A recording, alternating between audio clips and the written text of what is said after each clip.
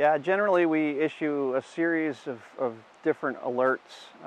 The current one is voluntary water conservation. The next one would be where large volume users are asked to scale back.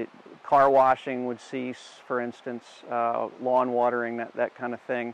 And then the third stage would be an all-out ban on any extraneous water usage at all. And that's the one we don't want to really hit because that really affects the economy. If we don't get any rain over the next several weeks, you'll probably see Ithaca tick up into that direction.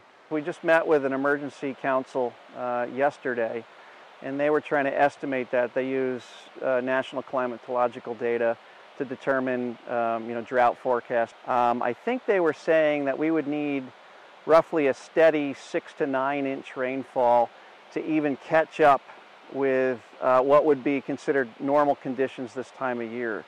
So we need a gully washer, basically. So we are from the Madison, Wisconsin area. We came here to visit the different falls. We heard a lot of great things about it, and we had seen pictures of Buttermilk Falls, and we were surprised to find, and we were looking forward to swimming as well. They all have their swimsuits, and what we came to find was not a lot of water coming on the falls. I'm not sure that we've ever had a full-blown water conservation mandatory large volume water use ban in Ithaca's history.